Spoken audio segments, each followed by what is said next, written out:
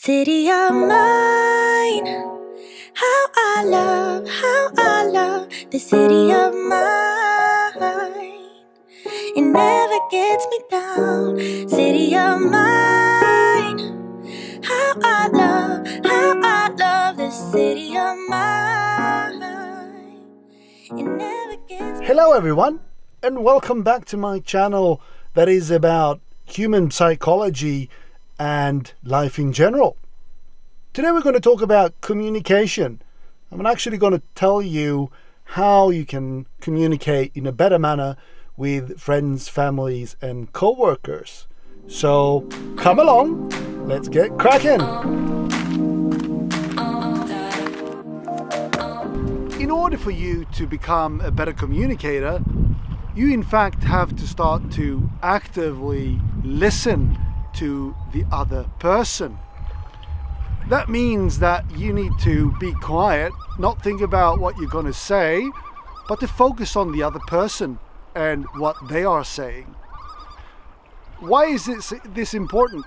Well, to be construed or seen as a good empathetic person, because that is empathetic, you need to actively listen to what another person is saying so that you show that you understand that person. So when you think about yourself during a conversation and what you're going to say next, that is not a good way of communicating. You need to leave that behind and start focusing on the other person or the other people in the room. So how do you do this? Well, there are actually 3 things that you need to know before you start even considering actively listening. And you need to understand the different ways of communicating. There are basically 3 ways of communicating. 1, a dialogue. In a dialogue, 2 people that are communicating are not trying to win. None of the parties wants to win the argument or the communication. Rather, you exchange information and ideas, value them neutrally, and don't try to win the other person's approval of what you're saying. So the dialogue is the preferred way of communicating with others. But here's the problem. Since you have a personality and the other person has their personality, that dialogue can easily be kicked into something that you all know about. It's called a discussion. In a discussion or a debate, one or both party wants to win. And that's where the trick is, that emotion plays a big part in a discussion. And thirdly, when a discussion gets really heated up and you trigger the opponent, that gets kicked into a heated argument where there's only casualties and both parties loses. We all know about that. So why is it that we go from the perfect scenario of a dialogue into the argument and then into a heated argument? Well, I'll tell you why. So why is it important to understand that personalities do play a huge part in the way we communicate, together with your values and the culture that you've been brought up in and that you live in? So let's go through the different traits of personality types and which ones are better than others and, well, which are worse when it comes to communicating. So when we talk about communication, it's important to understand that personalities plays a huge role in the way 2 people are communicating with each other. And if you take in a third party or a fourth party, you can really start to understand how complex it is and how hard it is to communicate in a good manner. On top of that, every single individual is under the influence of their own value system. Either they are good or they're bad, just like yin and yang. And you actually behave differently during communication depending on what type of personality you have. So let's start off with the first one that you all know, that I spoke about in extroversion video. If you, for example, is high in extroversion, like me for example, it's pretty easy to communicate with me because I like to talk and it's easy to hear what I say. But on the other hand, I talk a lot. So for you to actually actively listen, you need to be able to listen actively and understand everything that I say. But on the contrary, when you're low in extroversion, you're an introvert, you don't say as much and you don't actually get the dopamine kick from talking to other people in a communicative way like I do. And I get a dopamine kick out of it. Introverts do not. Then we have the second trait, which is being agreeable. Communicating with an agreeable person is fairly easy because they agree with you, and that can be a good thing when we talk about sticking to the dialogue. But if the other person is disagreeable, that person will not compromise there, so you will have a trouble staying in a dialogue with a disagreeable person. You'll get easily kicked into something called the argument or the heated argument. Then we have the third one, which is conscientiousness. Conscientiousness is the ability to control your impulses. Impulses can also be sticking to a storyline and information that is true. However, it's not that hard or problematic to be high in conscientiousness when we talk about communicating. It can actually be good because they stay on track during the dialogue or the argument. However, it's probably easier to talk to and communicate than with a low conscientiousness trait. They don't really care about staying on track and being on point. Fourthly, you have that neuroticism trait. And here's the big and problematic trait, personality trait, when it comes to actually communicating with other people. As I spoken in the narcissistic video that I did based on science, the neurotic people easily gets triggered into a negative emotion, especially when you're middle or high in neuroticism.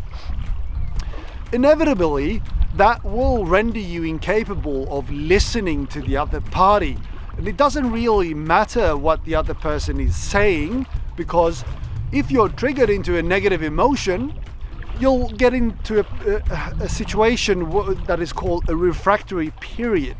And during that refractory period, your brain is locked into only accessing memories and information that enhances the negative emotion that you're currently experiencing. The worst part is that most people also import more information from their memories that enhances their emotion that they're currently having. And then they will project that onto you when you try to communicate with them. And you can hear this fairly simple. If you have a dialogue with your spouse, for example, and you talk about something that triggers your spouse, you can go from saying something to the other person saying that, why did you say that, when in fact you didn't. That's you triggering them into having an emotion, and then they are stuck in that emotion and stuck in their memories and thought. So they were thinking about what you said, but in their head it sounded like something totally different, and now they're projecting it back onto you as something you in fact said, when in fact you didn't say it. So that's a problem. Another huge problem when it comes to the neuroticism trait is your memory. There's basically 4 types of memory. It's short-term memory, your working memory, which is basically your IQ. Then you have your mezzanine memory, which is your middle memory. That is, what did you have for breakfast? Then you have your long-term memory, which is a memory where you repeat something and it gets stuck in your memory due to repetition, or you remember it over and over again, like your childhood phone number in your house, for example. But the 4th memory, and the scary one, which is very important for you to understand. It's called light bulb memory. Light bulb memory is basically a memory that gets put into your brain during an emotion. For example, when you watched 9/11, the terrorists crashing into the two towers, you probably remember that day like nothing else. You can describe it like easily. But here's the thing. They did a science experiment on that particular day, and they had students write about their emotions and their experience about the day and what happened. 3 years after that, they did the same thing. And the students saw both papers, which were descriptions about what happened. They could see their description of 9/11 that they wrote the day of 9/11, and they could without a doubt say that, yes, I did in fact write that. But here's the tricky part. They also said, but that's not what happened. What I wrote today is what happened. 90% of what they wrote 3 years after 9/11 was inaccurate. But their perception and the belief that it is in fact what happened was so strong that they refused to accept that what they wrote on the day that it happened, that's actually what happened. So that's a problem when we talk about neuroticism. If you store memories in your brain, and a memory is basically fractions of what happens that your mind makes a coherent story about and then puts into your memory. And you can imagine how problematic this will be over the years if you're high neuroticism or middle. When you store enough memories that in fact are based on light bulb memory, your view of the world will be totally inaccurate. But let's get back to the argument and the communication type.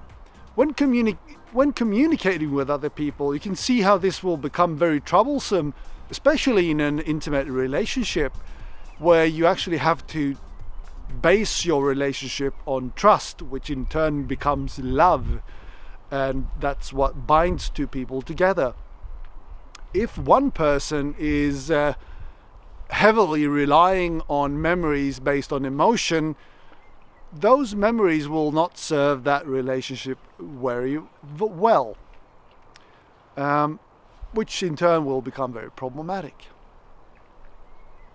And lastly, we have openness to experience. Openness to experience is good to be high in when we talk about actively listening to another person.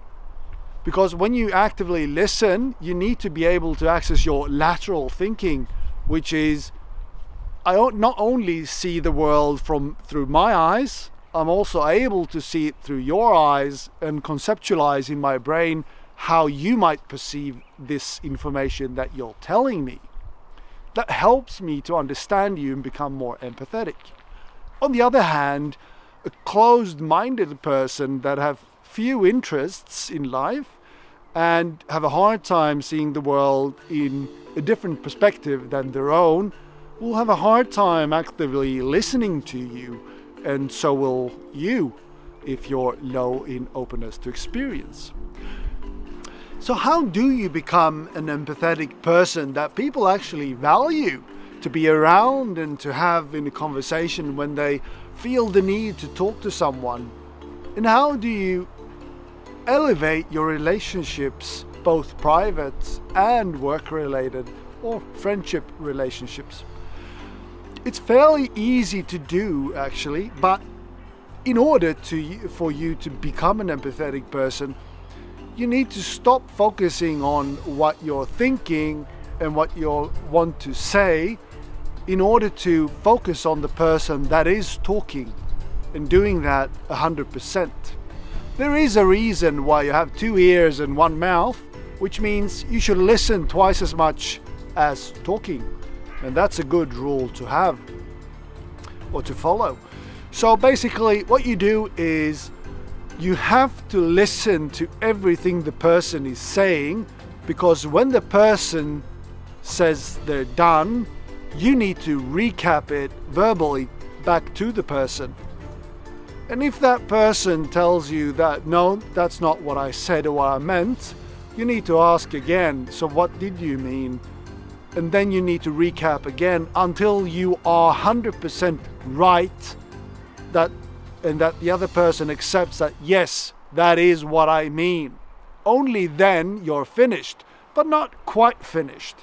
Because you also need to say, this is also how you feel. And you also need to get that right. Because a person is not just words, they're also feelings. That makes us human.